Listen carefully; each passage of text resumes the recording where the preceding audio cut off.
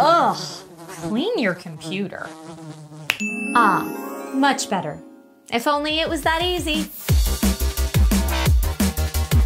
Hello, my name is Trisha Hirschberger and you are watching DIY in 5, the show where I make complicated technology more accessible, well, hopefully. Today we're gonna do some chores, physically cleaning dust from your computer, as well as going through files on your drive. Ugh, I know. Why can't we just play games forever and never have to clean? But if you want games to run at their best, then you gotta do this at least once a year. If you find any of the tips in today's video useful, please go ahead and like this video and subscribe to this channel so that you don't miss out on any future tech tips. Let's start by looking through our toy chest for toys that we no longer play with. I'm talking about all the apps and programs you forgot you ever downloaded. But what if you need that meme generator in the future? No, if you don't use it, then lose it. Applications all need updates. Give your computer more settings and files to sift through and take up storage space that is already limited. I know it's hard, but sit down and take the time to figure out which apps you actually need and then uninstall them. I like to do this on PC by heading to Add or Remove Programs, then filter by install date. If you scroll down, you may find some long lost, no longer needed gems. Next, let's get into the corners for all that digital dust we've accumulated. You know what I'm talking about. Temp files your OS created. Temp files you made and forgot about, that stuff. As we use our computers more and more over time, data will just clog it all up, which makes your computer run slower. If you run on Windows, this is easy. Just search for the disk cleanup function and run that. If you want to take it a step further, you can utilize a third-party program like CC Cleaner for Macs or System Mechanic for Windows. All of these programs will go through your storage and suggest content for you to remove. You can choose to do so or not. You should always aim to have at least 10% disk space free for your OS to run at its most optimum. This tip applies whether you're rocking an old spinny drive or an SSD. You need to do this sort of maintenance yearly. Also of note, if you have a hard drive, defragging your computer can go a long way in improving the speed of your PC.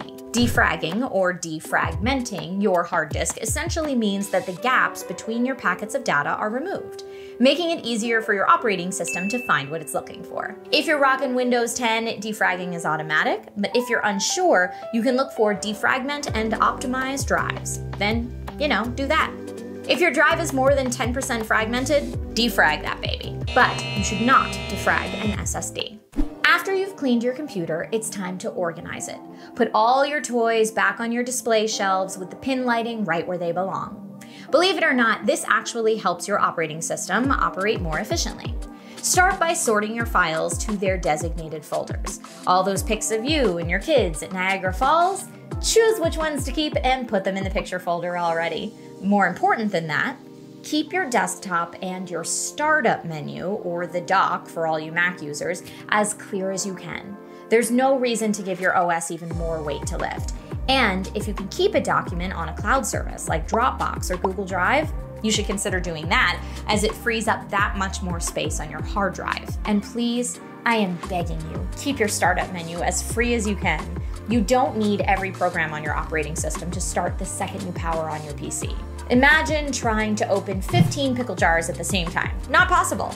This is especially bad on a PC, as so many programs are designed to auto start. So open Task Manager, find the Startup tab, and then disable the programs that you don't need to auto start. Now, if you've done all of those chores, your OS should be moving right along, footloose and fancy-free. But there's still more you can do, and that is to physically clean your hardware. I know, this is like polishing doorknobs. Does it really help that much? But in this case, yes, it will actually help, as it can keep your hardware from becoming clogged with dust and not ventilating properly. It's super easy. Power down your computer, open it, and give it a spray right on the insides there with a can of compressed air. Also, blast your keyboards, your ports, wipe down the outside, the screen, the mouses with a microfiber cloth. We recommend that you do not use chemicals, since these can damage plastics. Just use a damp cloth with water and be sure to dry it. And that's it. Your chores are done.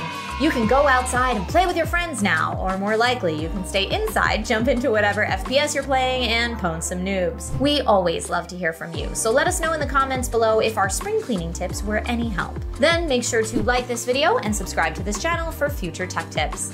My name's Trisha Hirschberger, and you've been watching DIY in 5.